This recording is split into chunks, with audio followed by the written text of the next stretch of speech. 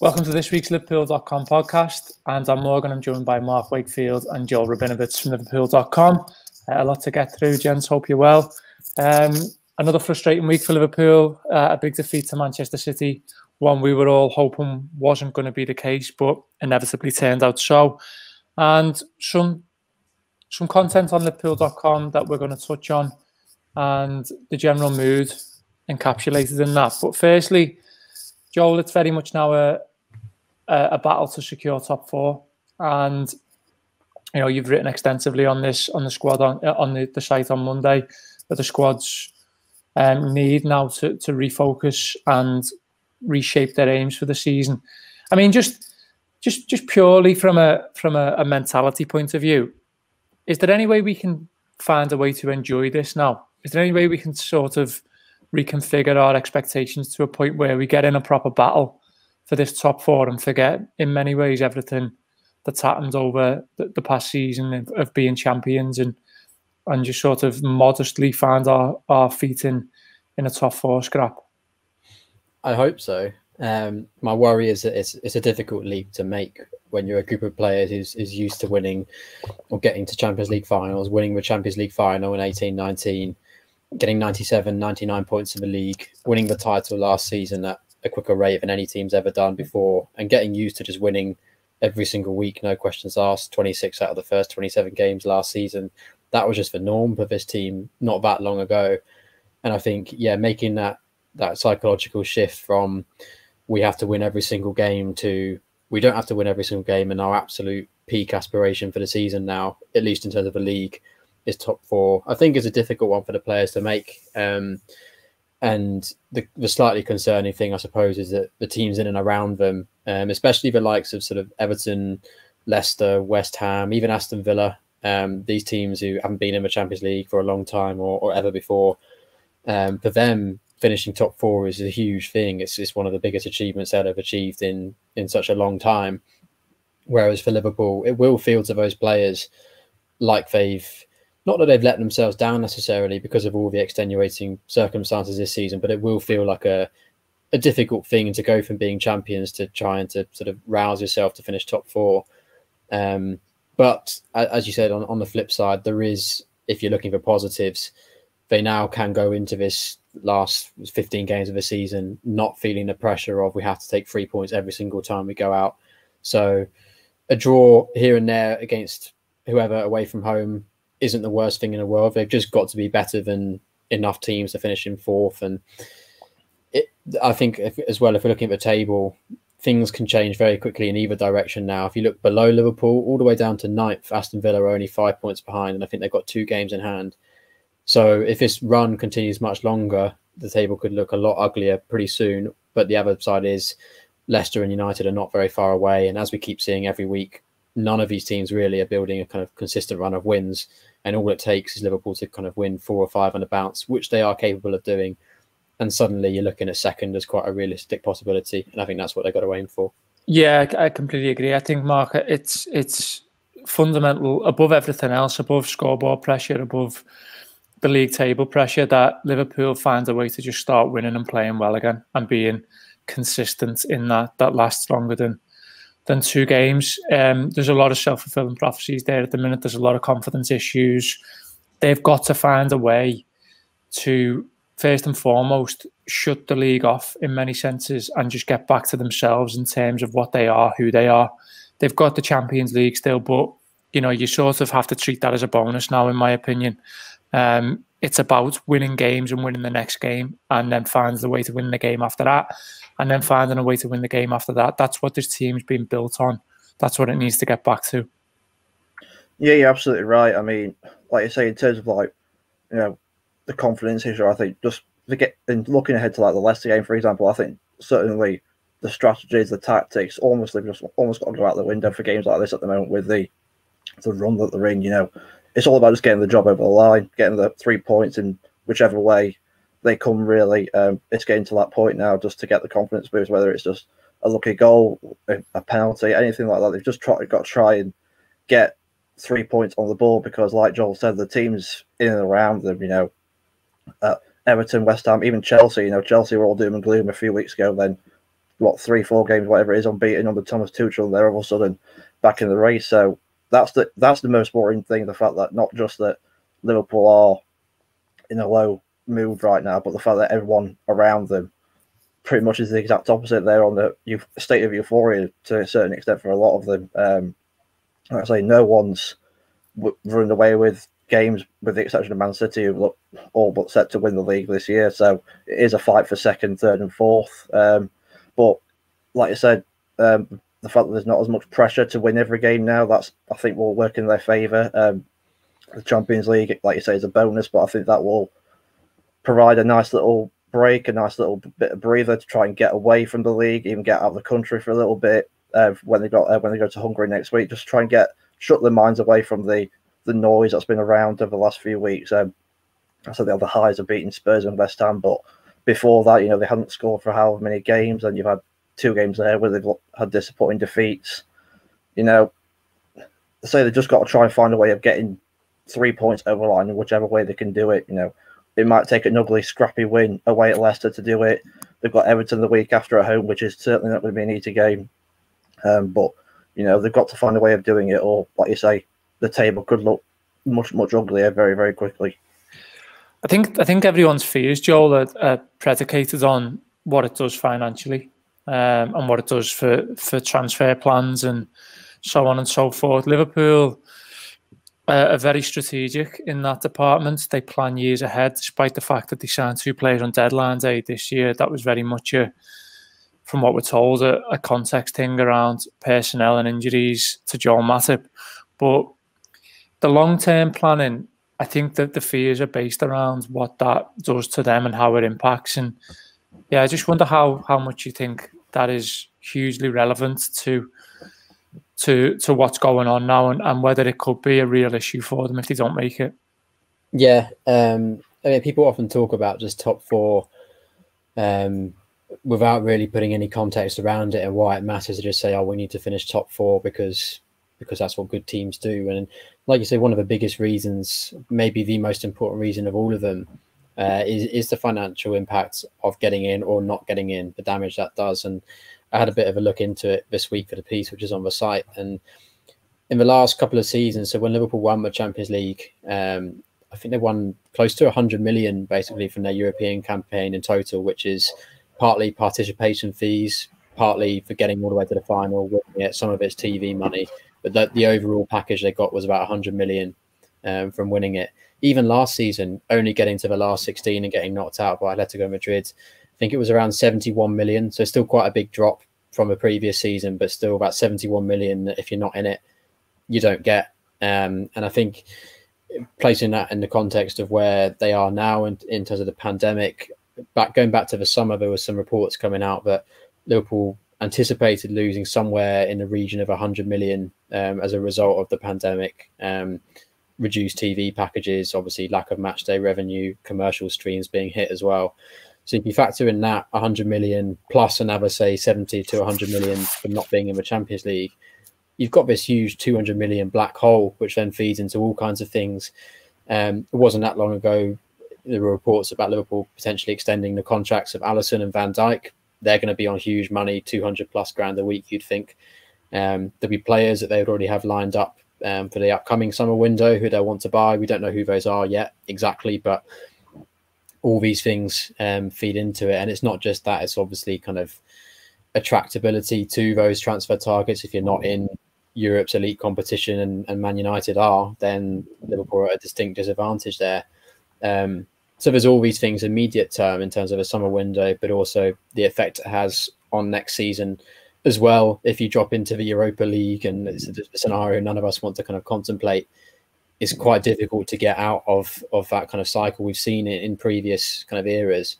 I think the last 2 times Liverpool were in the Champions League and then didn't qualify the following season, I think it was 2009-10, they slipped out, and then 2014-15. It usually takes at least a couple of years to get back to where they need to be. And I think that's the most important thing, really, in terms of in years to come, we can look back on this season as just a momentary blip, a freak, because of all the circumstances around it. But as long as they get top 4, there's no reason why they can't rebuild and refresh ahead of a proper challenge again next season. I think the real risk of missing out and dropping into 5th, 6th, or whatever is that then it becomes quite difficult to just roll on into next season and actually kind of get back to the level they want to be at. Worst case scenario, Mark, that they don't make it. And look, there's a long way to go, and we're going to come on to that. And I'm certainly not panicking yet. But worst case scenario, they don't make Europe. They don't make the Champions League, rather. And they ask this group of players, essentially, probably minus Gini Wijnaldum now, to go again. That the worst thing in the world? We look at City as an example. They never really ripped the squad up this year. They bought decent level players, mid-level players. Ferran Torres, you know, Diaz is a good player. We know that. Spent a lot of money on him. But it's got the look of a City team that's been there for the last 2 years, I guess, is my point. This Liverpool team, if it gets Virgil van Dijk back, if it gets Joe Gomez back, if it's lucky with injuries next season, if we have supporters back in Anfield regularly, if there's more of a balance to the schedule, this team, knowing what we know about it, asking them to go one more year, asking them to try and get back what they've lost this year, would you be thinking that's the end of the world if that was the case? Like I say, it's a tough one because, like you say, well, in terms of this season, the drop off, you have to say there's a number of reasons you could put it down to. You know, lack of fans at Anfield. You know, the injuries. You know, lack of a break in between seasons. You know, there's a number of reasons why the drop off might have occurred this season. Like you say, the lack of freshness in the squads. To ask them to go again, I don't think in terms of playing the Champions League or not playing Champions League rather, and having to go either in Europa or nothing at all is the worst thing in the world. But like you say, no, you've seen plenty of arguments in recent days and weeks that Liverpool need to freshen the squad up, getting a few players in. Obviously, getting a Wijnaldum replacement in that situation, that's much easier said than done because there's only one of him, and there's a reason he's one of the best in the world. If there was more of one of him out there, people would be signing him or Liverpool would be linked with him. Simple as that. To ask them to go again, like I say, in terms of the mentality of the squad, I've got no doubt about them. I think they will be able to go again. I think they'll be hungry to, you know, give something back to the fans because, like I say, the last time fans were able to watch, certainly a full Anfield anyway, was before the pandemic hit. Obviously, had a couple of games, you know, over December where a few sections of supporters were allowed in, but that's, you know, quite a minority in the grand scheme of things. But you know, just being able to go again, it's like I say, this group of players have been together for a long time in terms of without having any major, you know, additions or, you know, players leaving. Jota coming in, Thiago this season, and then now the two new lads on deadline day. You know, after they won the Champions League, they didn't sign any first team players, which obviously gets a lot of the highlight. But you know, at that point in time, you can partly understand it, and then you know it was arguably justified when they went and won the league in record time the year after. But you can't see anything other than that this team does need a refresher. But in terms of going again next season, I don't have any worries about them being, you know, less motivated, if you like, if they're not in the Champions League. I don't think that's an issue. I think Klopp will make sure that they're fully motivated. But yeah, it's certainly going to be a big ask to go up against the likes of Man City. You know, United seem to be getting stronger. Chelsea, I think Chelsea are going to be a very, very strong team next year once they've got Scott settled under Tuchel. You know, there are a lot of other teams in there in and around as well that are going to be tough as well. So the lack of Champions League, obviously the financial reasons are the main one in that aspect, but being motivated, yeah, it's certainly going to be interesting to see how they go about it if that doesn't happen. Whether or not they stick or twist is one in which we can ponder, Joel, right now. I think one thing we often don't factor is natural development and, you know, sort of what we can do with what we've already got to an extent. You know, Mark talks about replacing Wijnaldum there, but we know that Curtis Jones' trajectory has been, you know, exponential this season. Can he be the player who steps in and then doesn't replace Wijnaldum in inverted commas, but, you know, goes from playing 30 games a season to playing sort of 50 plus across 4 competitions? And becomes more reliant on. Harvey Elliott comes back. You're going to have to find a place for Harvey Elliott in this squad next season. He looks that good. You know, he looks like he's got all the talent in the world. There's got to be a decision made around. I think one of the main decisions, if I was pondering this, would be to say, what are they doing with Fabinho? Because if they decide Fabinho needs to be a 6 and can't be sort of fourth choice centre back, then they might just say, well, we don't need another midfielder. And you could argue that signing Ben Davies opens a door to that. But if they say, what if we get another situation like we have done, and we're committing to Fabinho as sort of joint third choice at centre half, we're not sure on Davies, Matip keeps getting injured, etc. Then you probably have to buy a midfielder. I guess where I'm going with this is they might be backed into a corner to the point where they have to start working smarter about what they want to do around transfers. And that's not possible, really, because they're very smart at what they do. Yeah. I think if you look at the squad currently as it is, there's already, you mentioned Elliott there as one who could realistically come in and probably kind of play a similar role, if not bigger than Shaqiri's played this season, coming off the bench, starting the occasional game. I think there's already a few areas you could pinpoint of kind of natural improvement, like you say, where they don't actually have to do an awful lot. Jones continuing to get better is one of them. Getting a full season out of Jota is another one, because go back to when he got injured, he was on course for sort of a 20, 25, if not 30 plus goal season. That's how good he was. It was almost not that far off kind of Salah's debut season levels. That's kind of the level he was at. And it might take him, we have to kind of be prepared that it might take him a few weeks to get back to that level, even if he does this season once he is back, which we hope is kind of this month from that knee injury. But him over a full season, if he can play 40 games, say all competitions, that's another huge source of goals, unpredictability off the bench that they didn't have for a huge chunk of this season. It's been really costly. Another one is Tsimikas. Liverpool pinpointed that as a problem in the summer, that Robertson last season was running to the ground at times and they didn't have a viable alternative. You couldn't really be asking Milner at his age to play that role too much. So they went and bought the best cover left back who would be happy to sit on a bench to play that role. And there's a reason they went for him specifically, and we've just not been able to see it. I think he's played 4 or 5 games or something, all competitions this season. It's barely any minutes at all. And I think we're seeing the effects of that with Robertson now. He's looked absolutely shot in recent weeks, and you can't blame him. But Klopp's been not able to rotate him at all. I think he's played every single minute until Tsimikas came on against City. I think that was Robertson's first time he's not been on the pitch in the league this season, which, you know, given we're in 23 games in now, is crazy. So that's already another one. If he can stay fit next season and you're playing Tsimikas for even 10 or 15 games, and that allows you to have a fully fit Andy Robertson for the entire campaign, that's another area they can get better. I think one last one I would touch on now, working on a piece today on it, is Keita. And I believe Dave Lynch mentioned it in his column this week about him having quite a specific rehab program on his own at the moment, and Liverpool's choosing not to rush him back and make sure that he is right this time. And, you know, we could be sat here in a month's time having the same conversation about Keita coming back and getting another knock. I hope that's not the case, but he's one who, it's his birthday today. In fact, he turns 26. We forget that he's still only entering what should be the next 2 or 3 years, really should be the peak of Keita. And it's unknowable at the moment how many games he will get out of him. But if they can somehow over the summer and now find a way to get his body right so that he can play 30 plus 40 games next season, again, the numbers are there, the evidence is there to show that Liverpool generally are a better team when he's fit. So yeah, there are ways. Sorry, just to come back to you on that. I mean, just at the point I made to Mark before, the getting them to go again.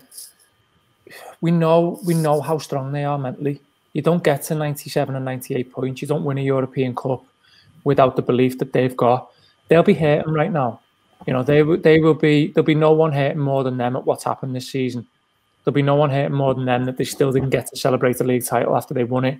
There'll be no one hurting more than them that they can't get to sustain success year on year. And, you know, we've seen all the narrative around the pool with Roy Keane this week about being bad champions and stuff like that, which I don't really want to get into on here. I think we're better than that. But at the same time, what I would say is that regardless of ins and outs, regardless of whether Liverpool stick or twist in the transfer market, there should be, if things are normal and things are as they have been in the last 2 years with this club and this team and this squad, there should be an innate desire and hunger to go and put that right, because it is not this team and it's not what they've created for themselves. It's not the levels and standards it's created for themselves. So the mental recovery is going to be a big factor, I think. And I just wonder whether, that will be sort of the leading spearhead of how this now gets put into place for Liverpool moving on to next season.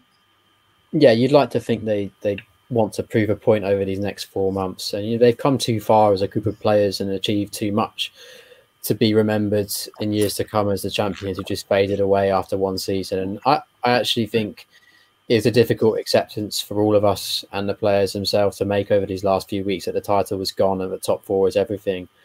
But I actually think if they do get to May and they manage to get that over the line, they can all take some form of pride, I think. Even if at the start of the season, if you'd said top 4 was all they were going to achieve, you'd have said, well, that's a poor title defence. I think you could actually say that's quite a big achievement given all they've had to kind of process this season if they do manage it. So you'd like to think so. And the other point I'd make in terms of where they are now is going all the way back to Klopp's first full season in 16-17. Now, I know a lot of those players have moved on and new ones have come in. And you have the likes of Lucas and Chan and Klein, different goalkeepers back then. But quite a few of those players are still kind of key parts of a dressing room now and playing. Wijnaldum, Henderson, Milner, Mane, Firmino. They're still around and they went through a very similar kind of thing. Not off the back of being champions, obviously. They were still an up-and-coming team at that point. But they were in a title race almost in 16-17 until around Christmas time, them and Chelsea. Yeah. And then they just dropped off a cliff after New Year. There was the draw against Sunderland away. And then they went on a run kind of similar to this. I think they didn't win in 9 games. And the parallels are almost uncanny. They won a couple of games out of nowhere against Tottenham and Arsenal in February. And then there was a defeat to Hull, which kind of brought them back down to earth, a little bit like we've had recently. And then they lose Mane in the derby to injury and he's out for the season. So there's quite a lot of parallels there, and they did manage to kind of pull themselves through by playing a really pragmatic, quite ugly style of football. Remember those wins against Stoke away, West Brom away, Watford away, and then the last couple of games, West Ham away and Middlesbrough, they just spring back into life again, and they get themselves over in the very last day of the season against Middlesbrough. But my point is, a lot of those players have that collective experience, and we all know, even if the points tally isn't what it should be now, this Liverpool team is worlds away from the 16-17 version. And I think you need to kind of summon some of that spirit and just, grind some of those wins out, like you say, and accept that it might involve a horrible 1-0 against Leicester away to kind of reignite that spark. But they have done it before, and they've got a hell of a lot more quality to draw on than they used to have. So the road ahead, Mark, as I mentioned before, it's a long one. 4 months of football is a lot of football, and a lot of things can change in a season from February to May. We did a piece the other day on the site where the three of us sort of pondered the fixtures that remained, where Liverpool's bumps in the road would lie, and how many points they would get. I did my piece, and just looking at it now, it's not. It's maybe it is the most positive one, but I don't think it's the most unrealistic one, to be honest. We have to navigate some really tough fixtures in February. As I'm looking at this, City result changes everything, but then there's Leicester, Everton, Sheffield United. March, it gets a little bit more difficult and tricky with games like Fulham, which isn't a banker when considering how they played against us and how we've been at home. Chelsea and Wolves aren't great. I said that I really expect Liverpool to kick on April onwards. There's tough games in there, Villa and Arsenal, Leeds, etc. But I predicate that on Liverpool finding their feet again, and hopefully banking that the season isn't lost at that point. So I would say, well, I did predict that Liverpool would take 35 points out of the remaining 15 games, which would leave them with a total of 75, which in this season is enough to guarantee a top 3, in my opinion. Just looking at yours now, you predicted 32 points, leaving a total of 72, which I'd say again is enough to finish top 4, probably at a scrape. But you know, just looking through it now, where did you see Liverpool's peaks and troughs coming over the final 4 months? Yeah, I mean, I think out of the three of us, I'm somewhere in the middle in terms of optimism of the points they'll get. I mean, firstly, I think in terms of February, the main remaining games in February, I think the imperative thing is not to get beat. I think they've got to try and go unbeaten in the three main league games: Everton, Leicester, Sheffield United. No, they might not have to win all three of them. I personally don't think they will, but they've got to try and make sure not as much damage is done. Look at some of the games there in March. You've got Chelsea in there, Wolves. I think I can't remember off the top of my head, but I think I predicted that they'll lose to Wolves. But I think Chelsea, for some reason, we seem to up our game against them. But there's certainly going to be some tough games along the road. Then, in my opinion, all the roads lead to Old Trafford in May. I think right at the start of May they've got Old Trafford. I think they go to that game if they're certainly in with a shout. I mean, I think that's probably about 3 or 4 games, or whatever in the final 5 games when you get to that point. They've got to try and make sure that certainly getting to the last few games that they're within touching distance of top 4. I think it could easily go down to the last game of the season. I think is it against Crystal Palace? I can't remember off the top of my head who it is, but it's certainly going to be a tight one. Yeah, exactly. So Crystal Palace, at least they're at home on the last day. That hopefully should help. But given the recent record, you never know. Leeds away terrifies me. They're an absolutely fantastic side to watch, especially on their own patch. They're a brilliant team. Make you work hard, and I think Everton won there, which is a very good win. But most of the time, they don't make it easy for you. I think City drew there early in the season when they went at their best. It's just Arsenal. You never know what you're going to get. They're a really classic bogey team, if you like. I think they lost there obviously after the restart, but quite a lot of time we do struggle to get our best performances there against them. But yeah, it's a mixed bag of results. Like you say, the running, barring the trip to Old Trafford, is quite kind on paper, but given the losses to Brighton, Burnley, Southampton, draws with Newcastle, West Brom, nothing to give in at this point. But I think key to that is making sure that if they get to the Sheffield United game or get to start of March, make sure that there's not more damage that's been done, because like I say, it's a confidence thing. If they get into March and they're still if they drop out of the top 4 and they've still got 3 or 4 points to chase on the likes of Villa, Leicester, Chelsea, West Ham, whoever it is in that position, they'll have the work to do. So the next few games are certainly going to be imperative to sustaining that challenge. Joel, you went for 26 points, which would offer a total of 66. That is a pretty grim reality, but a possibility. Where did you think it would be lost, if you like?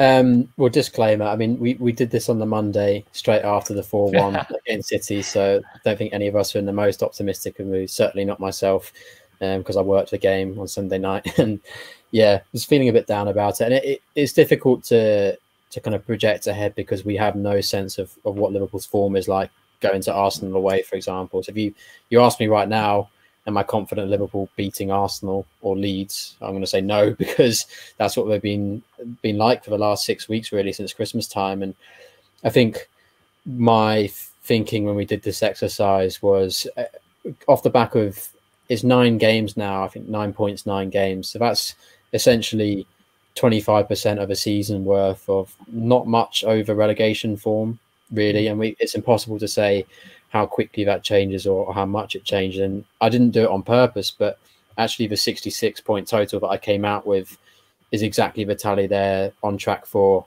if you take their current points per game and extrapolate it across 38. So I know it sounds really pessimistic, but it is what they're on course for. It would require an upturn for them to get better than that. If I'm looking for positives, it's that currently has them in 4th, and I know there's teams behind them with games in hand.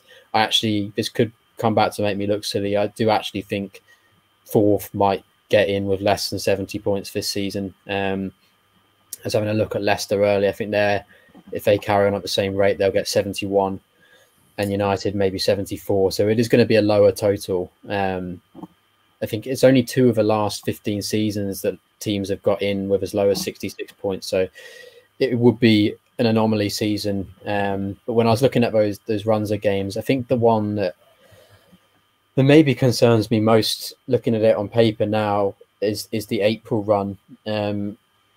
There's not a single one of them, Arsenal away, Aston Villa at home, Leeds away, Newcastle at home, where I feel that comfortable.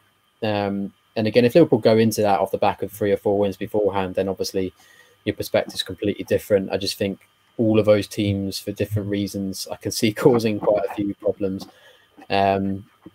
Like you guys have mentioned, there's that Old Trafford trip, and then the last 4, Southampton, West Brom, Burnley, Palace.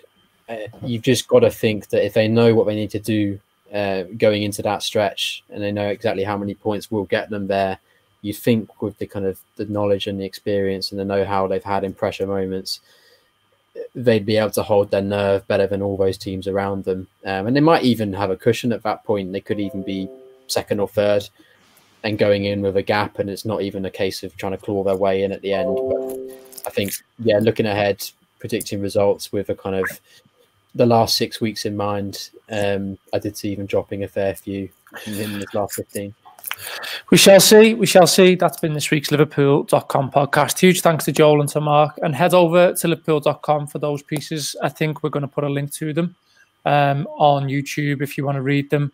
But we've got tons of other stuff. Kylian Mbappe, FSG, Super Leagues, a myriad of content for you over there. So get over and have a read and take in the stuff that's on there. And we're sure to bring you everything as it happens with Liverpool and give you our take as it comes. But for now, that's been us for this week, and we'll see you again next week.